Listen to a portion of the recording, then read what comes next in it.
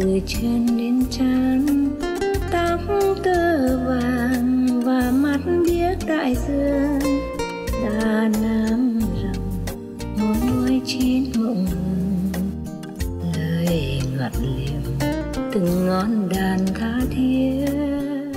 In the Himalayas, I didn't know much about anything. If people went, I just went. Sometimes I had to walk alone because they walked a different way and they walked so fast. And I'm alone with just a stick, and the sleeping bag would get heavier and heavier because the rain soaked into it. Also, the road was difficult and I was going upward. But I was happy. I did not think too much about anything. I was just walking, keep going, to find a pilgrimage area, to find any master to teach me something. I keep searching, looking, walking. It was a very hard time, but I never thought it was hard. I never for 1 second thought it was a hard time. Only now telling you, I remember that it could be described as hard time, yeah? But for me, it was not. In India, you should never walk alone. Woman should never walk alone like that. You will be in danger anytime. Because the man will think of you like a bad woman. And you're looking for trouble if you walk alone. At that time, when I went there, I didn't think much. I was just looking for God. And even if I heard that sometimes, when some man wanted to take me home, to take care, to protect me and all that, I just said, no, I'm okay. I never feel fear or anything. I didn't realize there was too much danger. People say love makes blind. I was sort of in love with enlightenment, with God, with Master, that I could not even realize what it was. And God protected me. I think God in heaven thought, this woman, she's so stupid and so stubborn. So we really have to take care of her because she knows nothing.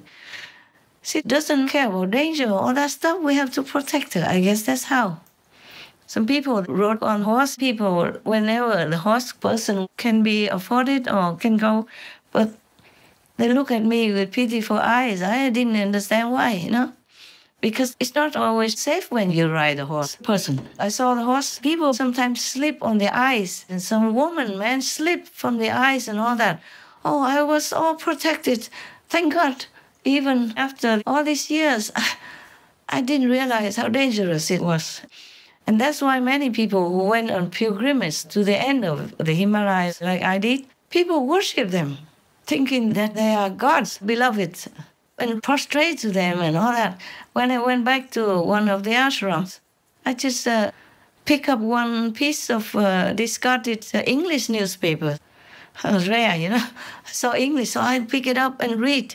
I sit on the steps and then read it. And one of the elderly man with long white hair over his stomach, and his eyebrows, everything was white. And he wear white turban, white clothes. He looked so like a master, like a saint. He came and prostrated to me. Oh, I was so scared. So scared. I throw the newspaper and run away. I forgot. I should have asked him why, but I never asked. I was so scared. I thought, what is he doing? Why prostrate in front of an unworthy woman?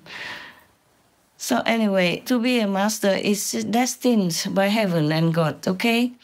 Only when God truly tells you and you know how to protect yourself from falsehood, or your master designates you to go to certain area to give initiation for how many people she already knows, or he has already been reported to. And you rely on your master's power. She has already been reported to about the number of people and where they're from, their age, their name and everything. Yes. Only if the master appointed you, you go there. Then you know you go there. That's it.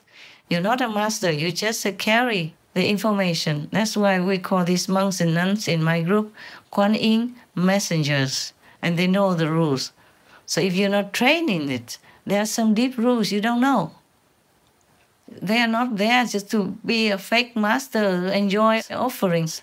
They're not, because I forbid them to take anything at all. So everything they use from anybody, they have to pay. I pay for them. Of course, they also don't have money. We make money, we use it together anyway, so it doesn't matter. Not like they have their own money. And nowadays, only when they have to go abroad and they need a credit card, then no matter, they have it. And when they go there, they have to pay for everything. Whatever they use from the initiates, they must pay. Not 1 cent left unpaid. You know all that. If you talk to my leftover residents, monks and nuns, you know that. They all know that.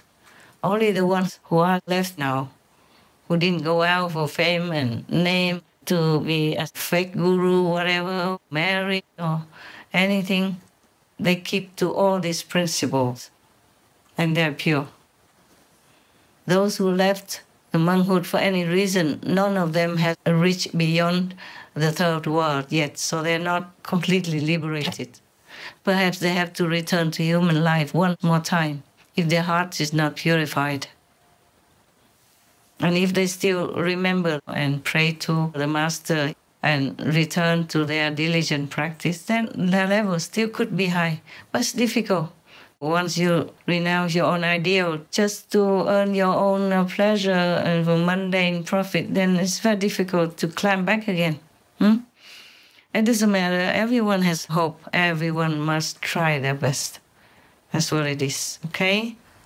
And I hope that if you don't practice and you don't get out this time, then next time maybe if you go to any other planet, you might meet a good master again and practice again.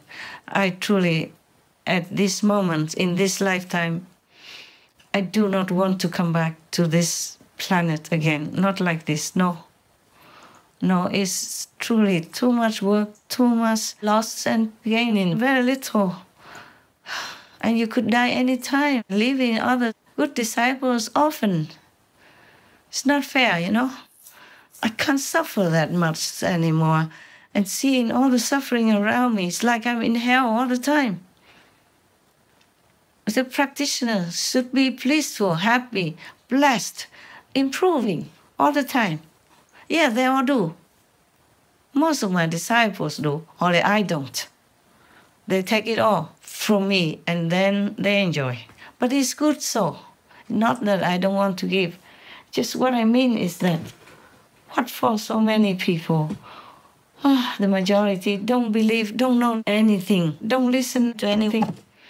Even your own people, you rescue them from refugee camps. You take nothing from them and then turn it around against you.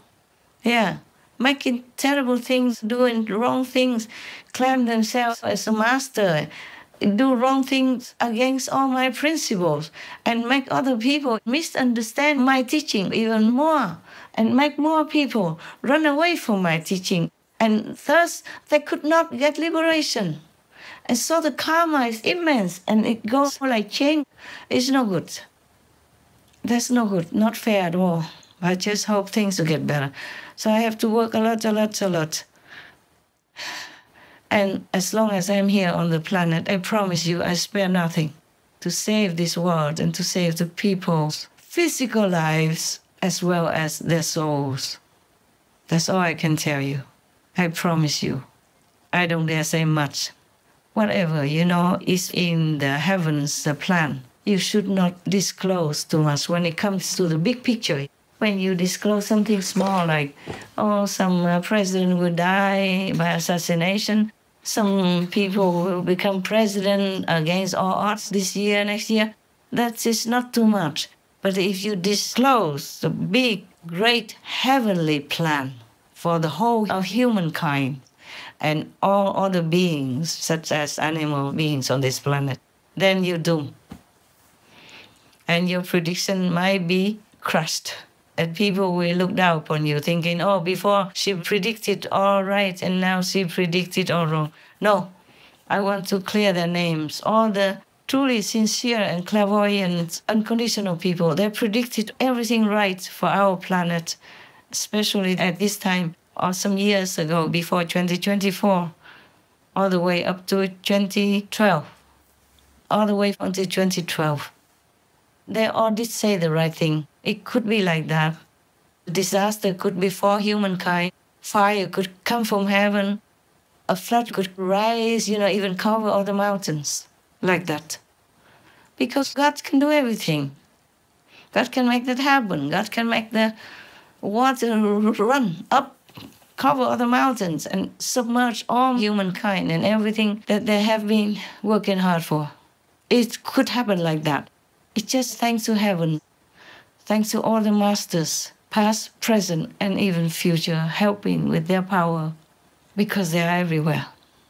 They're not just in physical bodies, they're also in non-physical bodies, and they help also without us seeing. We have to thank all of them. And we have to clear the names of all the clairvoyants, especially the new ones, like Baba Vanga. Like Mr. Hamilton Parker. They call him modern Nostradamus. He's English. He predicted the death of Her Majesty Queen Elizabeth II and many other things that came true.